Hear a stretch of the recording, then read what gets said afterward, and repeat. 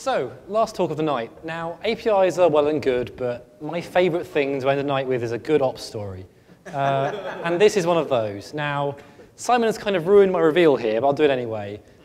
The challenge is to move from MySQL to Postgres, and also from AWS to Softlayer. The story behind this is kind of long and convoluted, but basically, there was sort of, and I'll explain in a second, two different situations that came up at roughly the same time inside Lanyrd that meant that both these moves made a lot of sense for us. So let's go through them now. First of all, MySQL. Well, it is a problem generally, it's my personal opinion, but why in particular is MySQL a problem? First of all and the big push for us here is that adding columns is slow. Now, at the scale at the time, adding a column on our biggest table was about 15 to 20 minutes, so adding 4 columns was over an hour. That's not really acceptable for a site where you, and that locks the table. Say that this is our core table that links users to what events they're going to, which is a big part of Lanyrd. If that table is locked, the site basically can't run for an hour, so that's kind of unacceptable. At Eventbrite scale, it takes a lot longer to run some of these editions. It can take sometimes multiple days, but we do it sort of using Pacona, so it's run in the background. But at Lanyrd, we didn't have that option. Data integrity, MySQL is quite poor. It has foreign key support just. It's not amazing foreign key support. It doesn't have certain things like asserting check constraints and asserting sort of types on foreign keys and that kind of stuff. And you can sort of slip nulls into columns they shouldn't be there, and it corrupts very easily, and all manner of nasty things that is a whole other talk by itself. It has a very limited set of data types. Now, MySQL has strings, it has dates. It doesn't have time zones and dates, it just has dates. It has a few other things. Postgres has arrays, Postgres has dates with time zones, Postgres has IP address field types, has a whole manner of rich kinds of fields with their own indexing, their own fast lookup functions, all this stuff you want. And yes, that's all nice, but the key thing here is that adding columns is slow. This is the main thing that got us to move. After I think one change took 2 hours, the site being in that read-only mode Simon showed you earlier, we're like, okay, this is kind of a bit much now, what do we do? There are many, many other reasons. This is the whole talk by itself. If you're in Budapest in 3 weeks' time, I'm giving that talk there, but this is not that talk. So the second problem here is AWS. Now, AWS is kind of a trade-off. It's more expensive than most servers by itself, but the wonderful idealistic goal is that you look like this graph.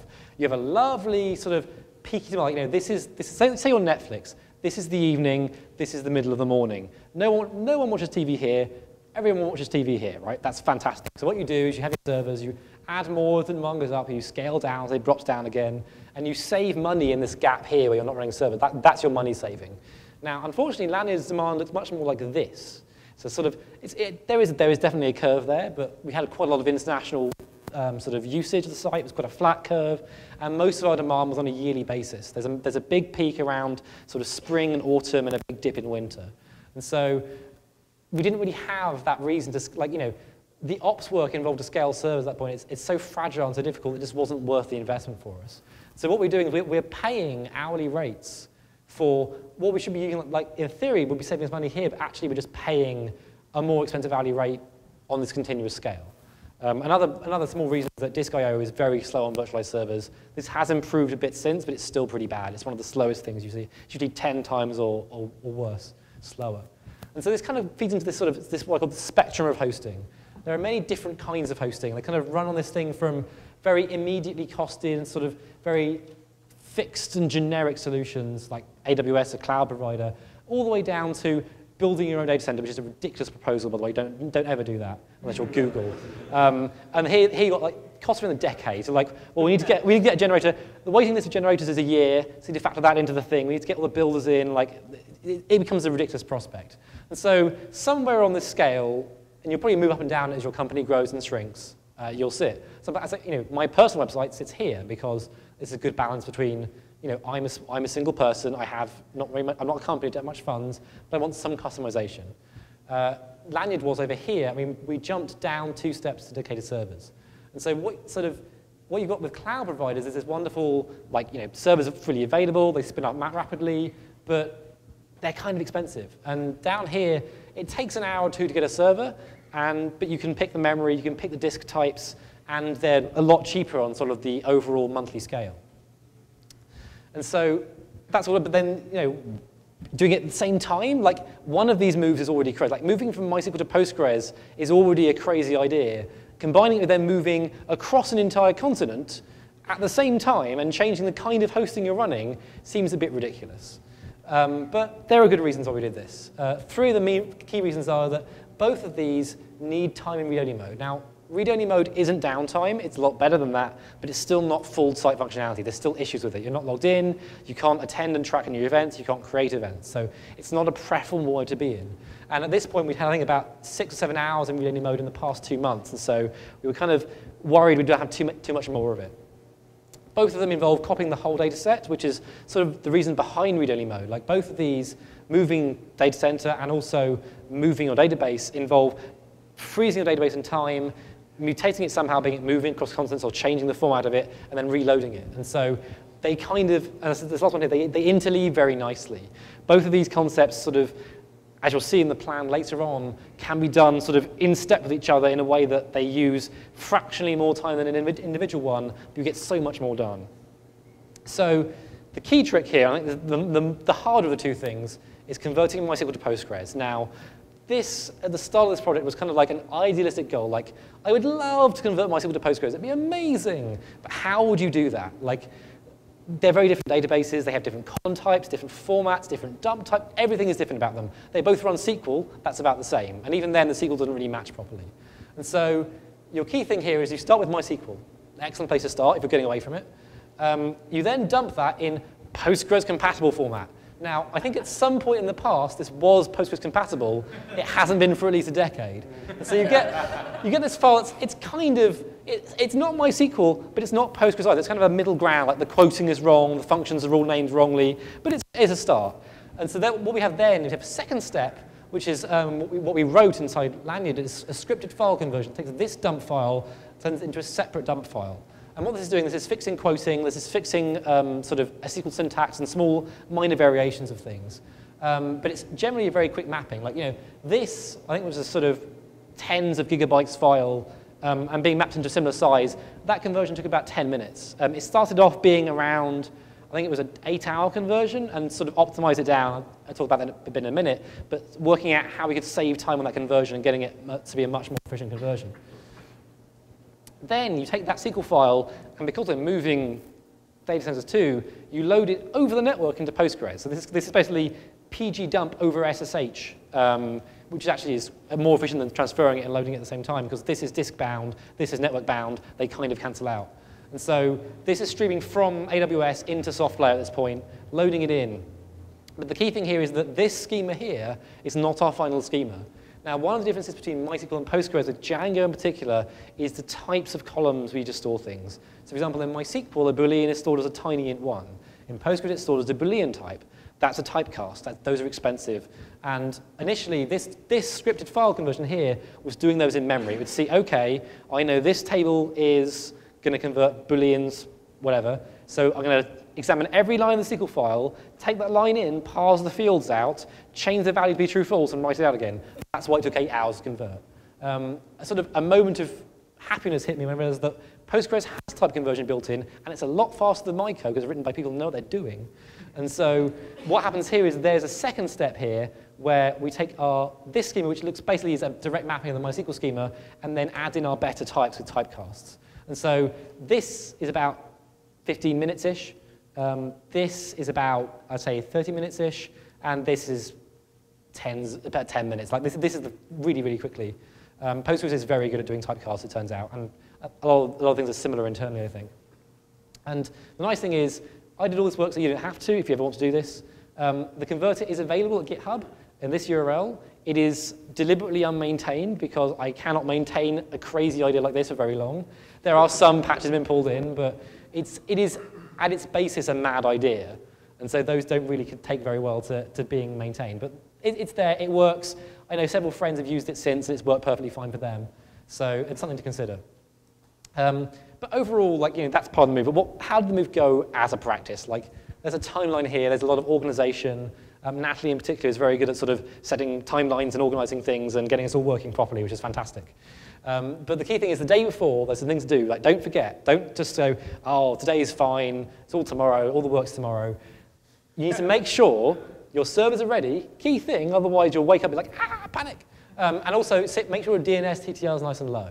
Now, not everything honors DNS TTL, which is the sort of expiry time for DNS record, but a lot of things do. And 5 minutes, 300 seconds is sort of the lowest you can generally set it. So that's a good place to start. That's all good. Go to sleep, have a nice sleep, have some midnight snacks, whatever.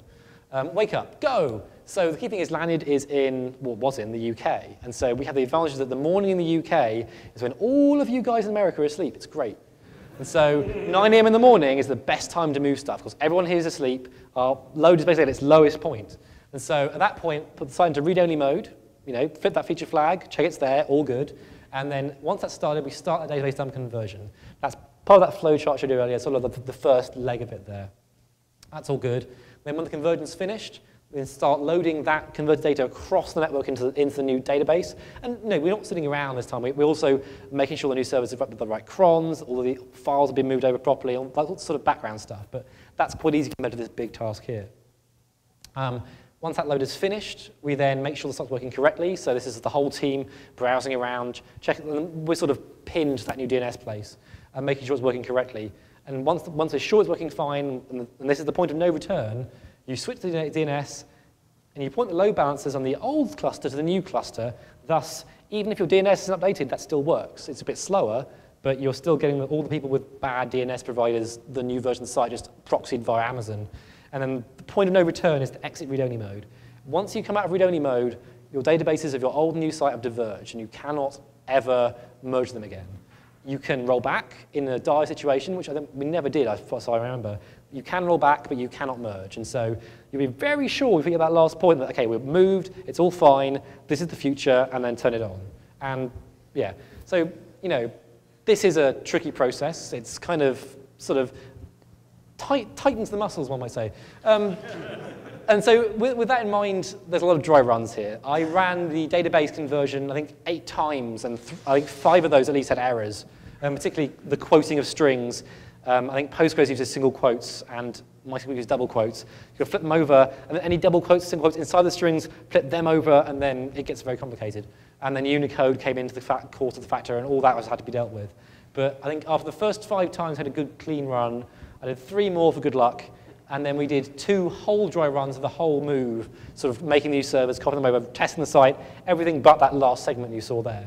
And it's this kind of thing that gives you confidence that you sit down that last day, you're going to launch, and go, me and Tom, one of our other sort of engineer/ops people, we've sat down, we're sure of this, we're confident about this, we can do this. And it's very important to have confidence, especially when, the entire site's livelihood is on the line here. If you roll back or release wrongly, that's not only a PR disaster, but you could lose data in that process. It's very important to get it right. But what did we learn? First of all, it all went well. Hooray! This is a very rare ending to an ops. So I want to point this out. This is very important. Not everything went perfectly. It was a bit slower than I'd like, and there were a few hiccups. We forgot a few things. We caught them all before that last launch. There's a big sort of text document I tried to find but couldn't, unfortunately, to show here, of sort of all the checklist points we went through and all the different things we did.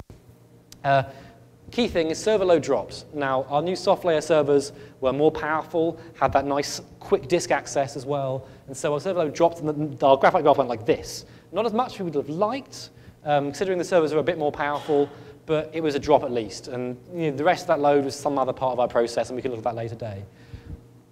The server costs were halved, which we knew this going in. One of the main reasons for this move away from it, I sat down, worked out, AWS costs this much, Softlayer costs this much, this is half the cost. That was a very big part of getting Simon to come on board with this. We can do this now, we can save this much money per month. And that was a very important thing. And in a startup, that money, that money counts. You can do more work with it, you can have more servers. We had a lot more headroom on our server infrastructure for things like big events or South by, which always overwhelms Lanyrd every year. Another fun thing is that SSDs, which we moved all our databases onto, are not a panacea. They don't solve your problems. They are very helpful. They certainly improved our response time, but not amazingly. The kind of disk access that a database does often won't be compatible with these. And also, Postgres is by default, because it's actually intelligent, tuned for a hard drive with slow seek time. But you can dive into the Postgres configuration file and say, hello, Postgres, your drive has 0 seek time, go. And it'll optimize its query plans for that new hard drive instead. And so it's much better at planning out and saying, OK, actually hitting this index isn't as costly as hitting this thing in memory and rearrange itself. And when we did that, we saw a nice bit, another extra drop in our Postgres time, so that was quite nice. And also, and kind of the most important point here, move before it's too late. If you want to make this move, you can't do it at Eventbrite scale, at least not in any kind of reasonable sense. Lanyrd was around the 70, 80 gigabyte range at this point. We moved that in about an hour. That seems fine for a site of our size, but any bigger and it starts becoming a problem. So if you're considering this, or considering some other move like different database technology, the earlier you do it, sort of the easier and cheaper it will be, but of course, you have to develop new features. And as a startup, with Lanyrd specifically, there's always that race between we need to make the site better, we need to add new features, we need to keep going and scaling. And so that's always a tricky one to balance out. But this kind of task especially is so much easier if you do it earlier on, when your database is smaller. Thank you.